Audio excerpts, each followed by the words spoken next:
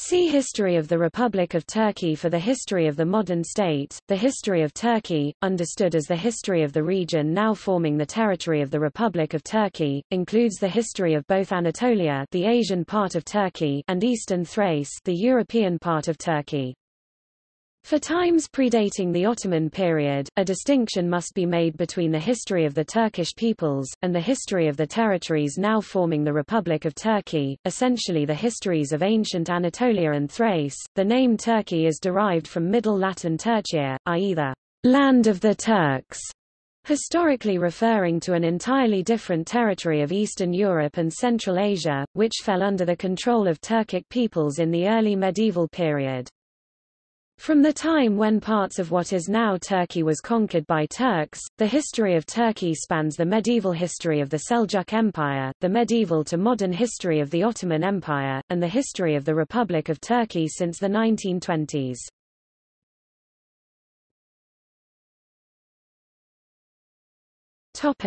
Anatolia and Thrace in antiquity.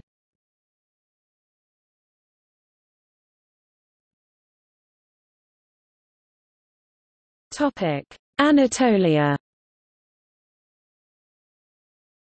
The ancient history of Anatolia, Asia Minor, can be roughly subdivided into two: prehistory, ancient Near East, Bronze Age and Early Iron Age, classical Anatolia, Hellenistic Anatolia, with Byzantine Anatolia spanning the early medieval period to the age of the Crusades and the eventual Turkish Seljuk, Ottoman conquest of Anatolia by the 15th century. The earliest representations of culture in Anatolia were Stone Age artifacts. The remnants of Bronze Age civilizations such as the Hattian, Akkadian, Assyrian, and Hittite peoples provide us with many examples of the daily lives of its citizens and their trade. After the fall of the Hittites, the new states of Phrygia and Lydia stood strong on the western coast as Greek civilization began to flourish. They, and all the rest of Anatolia, were relatively soon after incorporated into the Achaemenid Persian Empire. As Persia grew in strength, their system of local government in Anatolia allowed many port cities to grow and to become wealthy. All of Anatolia got divided into various satrapies, ruled by satraps, governors appointed by the central Persian rulers. The first state that was called Armenia by neighboring peoples was the state of the Armenian Orotid dynasty, which included parts of eastern Turkey beginning in the 6th century BC, which became the satrapy of Armenia under Achaemenid rule. Some of the satraps revolted periodically but did not pose a serious threat. In the 5th century BC, Darius I built the Royal Road, which linked the principal city of Susa with the West Anatolian city of Sardis. Anatolia played a pivotal role in Achaemenid history. In the earliest 5th century BC, some of the Ionian cities under Persian rule revolted, which culminated into the Ionian Revolt. This revolt, after being easily suppressed by the Persian authority, laid the direct uplead for the Greco-Persian Wars, which turned out to be one of the most crucial wars in European history. After Achaemenid Persian rule, the Greek Alexander the Great finally wrested control of the whole region from Persia in successive battles, proving victorious over the Persian Darius III. After Alexander's death, his conquests were split amongst several of his trusted generals, but were under constant threat of invasion from both the Gauls and other powerful rulers in Pergamon, Pontus, and Egypt. The Seleucid Empire, the largest of Alexander's territories, and which included Anatolia, became involved in a disastrous war with Rome culminating in the battles of Thermopylae and Magnesia. The resulting Treaty of Apamea in 188 BC saw the Seleucids retreat from Anatolia. The Kingdom of Pergamum and the Republic of Rhodes, Rome's allies in the war, were granted the former Seleucid lands in Anatolia. Roman control of Anatolia was strengthened by a hands-off approach by Rome, allowing local control to govern effectively and providing military protection. In the early 4th century, Constantine the Great established a new administrative center at Constantinople, and by the end of the 4th century the Roman Empire split into two parts, the eastern part Romania with Constantinople as its capital, referred to by historians as the Byzantine Empire from the original name, Byzantium.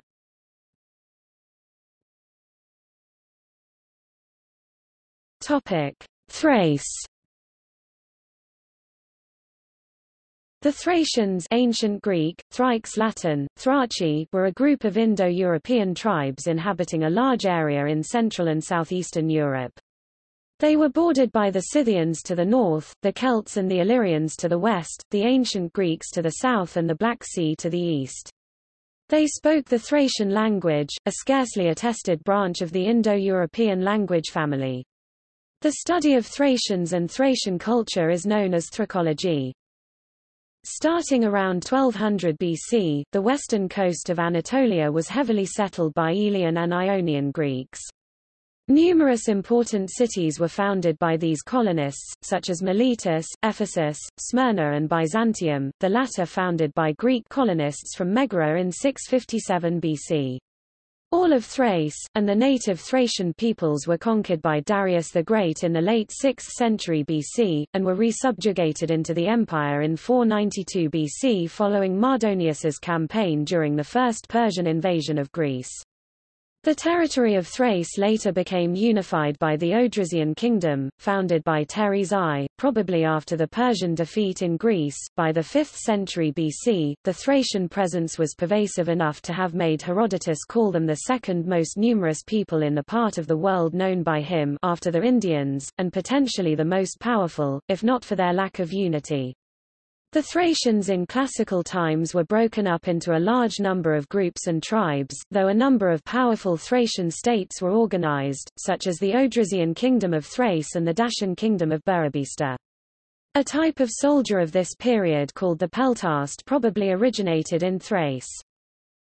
Before the expansion of the Kingdom of Macedon, Thrace was divided into three camps, east, central, and west, after the withdrawal of the Persians following their eventual defeat in mainland Greece. A notable ruler of the East Thracians was Cersobleptes, who attempted to expand his authority over many of the Thracian tribes. He was eventually defeated by the Macedonians. The Thracians were typically not city builders, the largest Thracian cities were in fact large villages, and their only polis was Southopolis.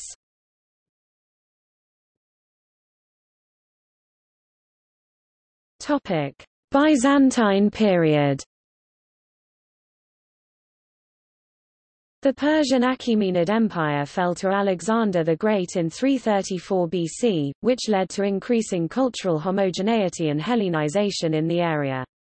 Following Alexander's death in 323 BC, Anatolia was subsequently divided into a number of small Hellenistic kingdoms, all of which became part of the Roman Republic by the mid-1st century BC. The process of Hellenization that began with Alexander's conquest accelerated under Roman rule, and by the early centuries AD the local Anatolian languages and cultures had become extinct, being largely replaced by ancient Greek language and culture. In 324, Constantine I chose Byzantium to be the new capital of the Roman Empire, renaming it New Rome. Following the death of Theodosius I in 395 and the permanent division of the Roman Empire between his two sons, the city, which would popularly come to be known as Constantinople, became the capital of the Eastern Roman Empire. This, which would later be branded by historians as the Byzantine Empire, ruled most of the territory of what is today Turkey until the late Middle Ages, while the other remaining territory remained in Sassanid Persian hands. Between the 3rd and 7th century AD, the Byzantines and the neighboring Sassanids frequently clashed over possession of Anatolia, which significantly exhausted both empires, thus laying the way open for the eventual Muslim conquests from both empires' respective south.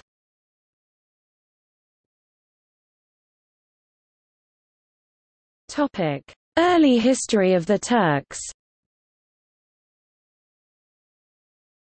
Historians generally agree that the first Turkic people lived in a region extending from Central Asia to Siberia. Historically they were established after the 6th century BCE. The earliest separate Turkic peoples appeared on the peripheries of the late Xiongnu Confederation about 200 BC, contemporaneous with the Chinese Han dynasty. The first mention of Turks was in a Chinese text that mentioned trade of Turk tribes with the Sogdians along the Silk Road. It has often been suggested that the Xiongnu, mentioned in Han Dynasty records, were Proto-Turkic speakers. The Hun hordes of Attila, who invaded and conquered much of Europe in the 5th century, may have been Turkic and descendants of the Xiongnu. Some scholars argue that the Huns were one of the earlier Turkic tribes, while others argue that they were of Mongolic origin. In the 6th century, 400 years after the collapse of northern Xiongnu power in Inner Asia, leadership of the Turkic peoples was taken over by the Gokturks. Formerly in the Xiongnu Nomadic Confederation, the Gokturks inherited their traditions and administrative experience. From 552 to 745, Gokturk leadership united the nomadic Turkic tribes into the Gokturk Empire. The name derives from Gok, blue, or celestial. Unlike its Xiongnu predecessor, the Gokturk Khanate had its temporary khans from the Ashina clan that were subordinate to a sovereign authority controlled by a council of tribal chiefs. The Khanate retained elements of its original shamanistic religion, Tengriism, although it received missionaries of Buddhist monks and practiced a syncretic religion. The Gokturks were the first Turkic people to write Old Turkic in a runic script, the Orkhon script. The Khanate was also the first state known as Turk. It eventually collapsed due to a series of dynastic conflicts, but the name Turk was later taken by many states and peoples. Turkic peoples and related groups migrated west from Turkestan and what is now Mongolia towards Eastern Europe, Iranian Plateau and Anatolia and modern Turkey in many waves. The date of the initial expansion remains unknown. After many battles, they established their own state and later created the Ottoman Empire. The main migration occurred in medieval times, when they spread across most of Asia and into Europe and the Middle East. They also participated in the Crusades.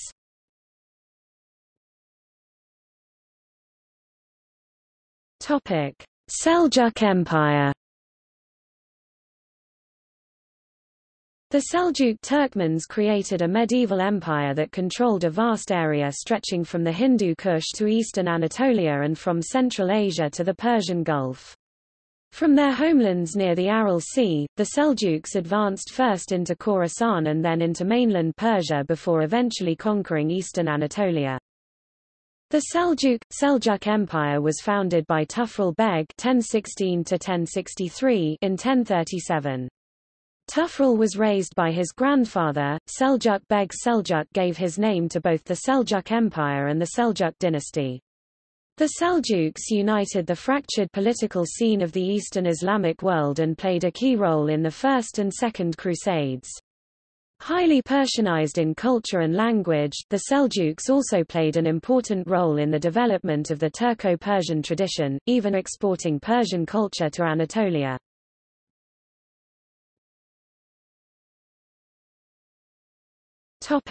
Ottoman Empire. The Ottoman Beylik's first capital was located in Bursa in 1326.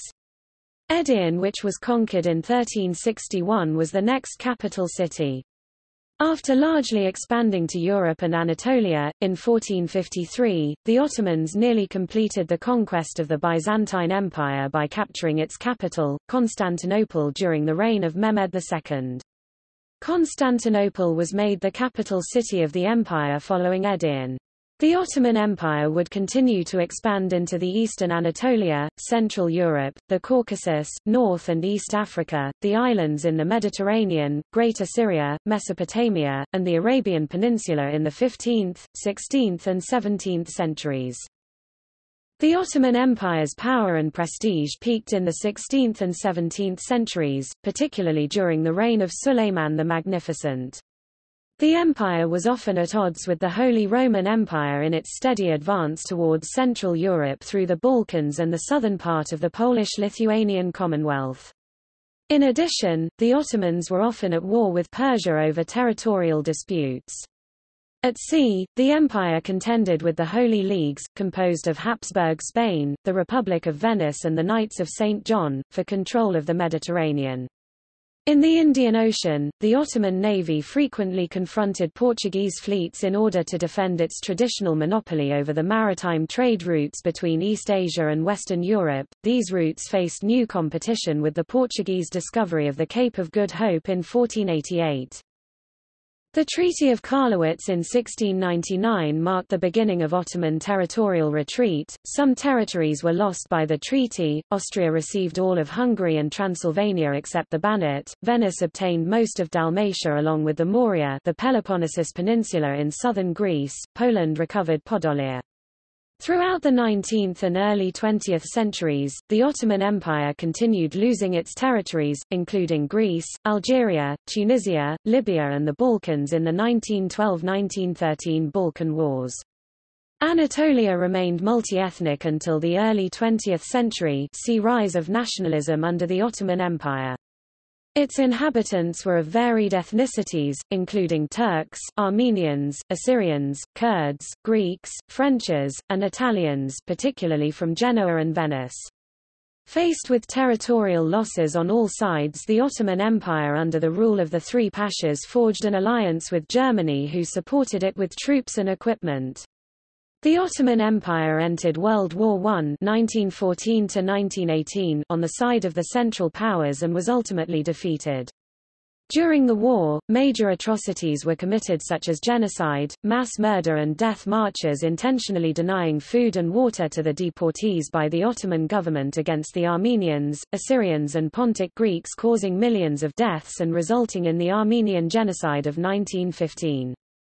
Following World War I, the huge conglomeration of territories and peoples that formerly comprised the Ottoman Empire was divided into several new states. On October 30, 1918, the Armistice of Mudros was signed, followed by the imposition of Treaty of Sèvres on August 10, 1920 by Allied powers, which was never ratified. The Treaty of Sèvres would break up the Ottoman Empire and force large concessions on territories of the empire in favor of Greece, Italy, Britain and France.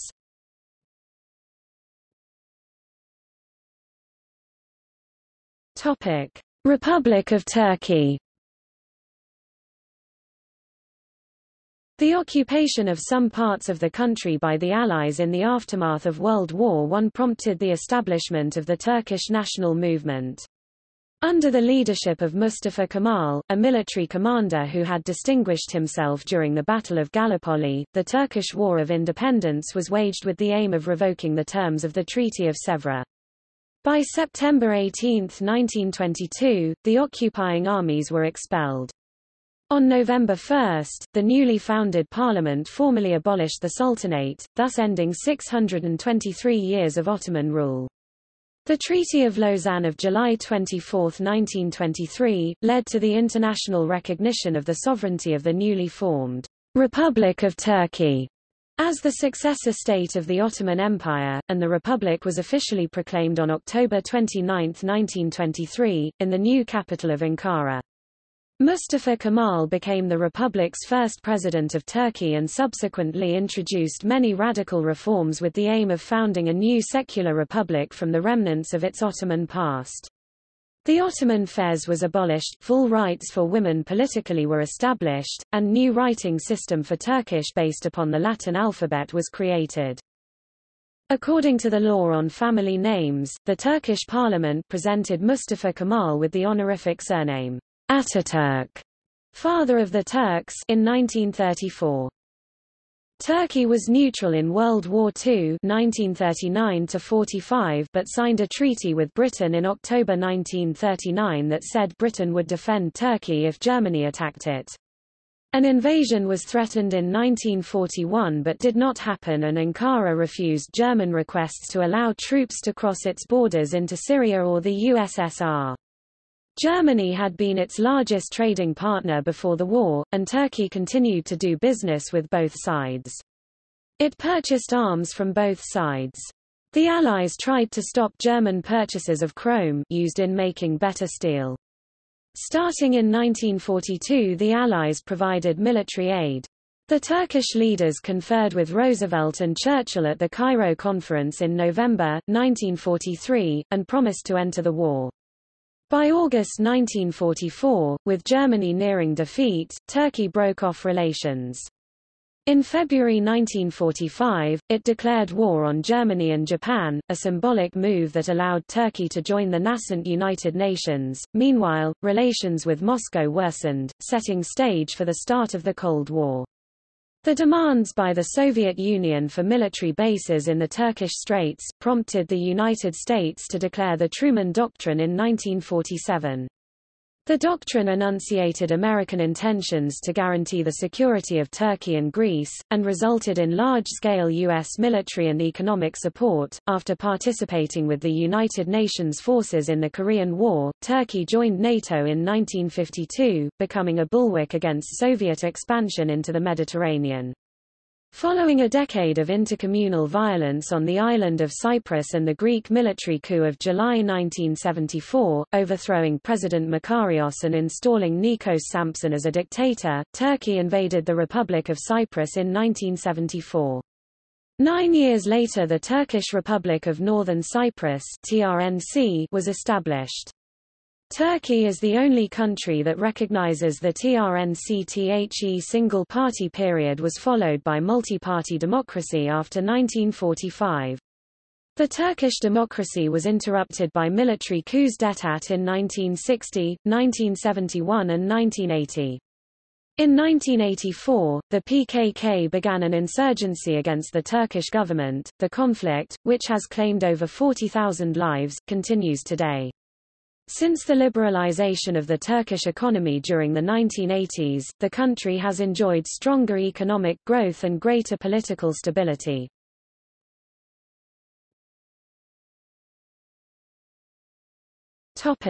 See also: